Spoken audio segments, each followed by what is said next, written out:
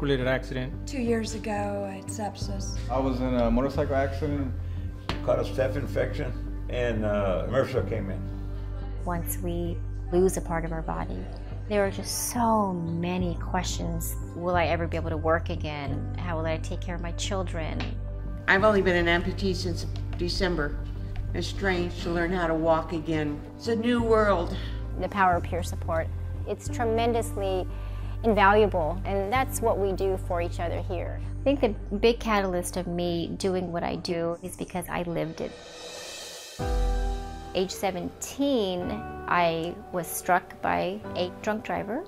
I flew up about 12 feet, and then he pinned me between his car and a metal railing. Yes. It feels a little tall. A little tall? I vowed that once I got back on my feet, I would start a support group. I hit a really rough patch after, and went through a lot of self-doubt. And Anywhere from 30 to 60 amputees get together once a month and share stories of strength and resilience. It's hard to do anything, but I love being here. It's wonderful. You're a fighter. Yeah, can't stop. That's right. Tony! Doctors, case managers call me to provide individual support. You can get through it. Here you are, you're smiling, you're comfortable, and you're very hopeful, right? We will provide prosthetic limbs to those that have no access to any other options and resources. So they put these two in right here. We'll do basic home modifications, car modifications. Look, Mom, no legs. All right, ready? Begin. And I really try to promote healthy lifestyle, staying physically fit. 3, 2, 1. Good job.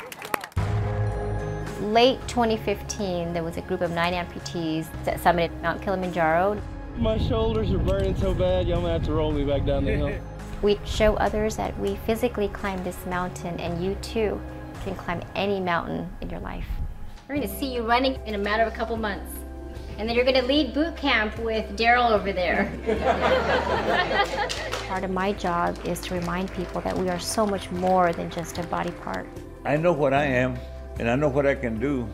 You gonna let the leg do you, or you gonna do the leg? We can either lay down and let our circumstance overtake us, or we can stand up and take charge. She is walking. We are stronger than any circumstance that comes our way, truly.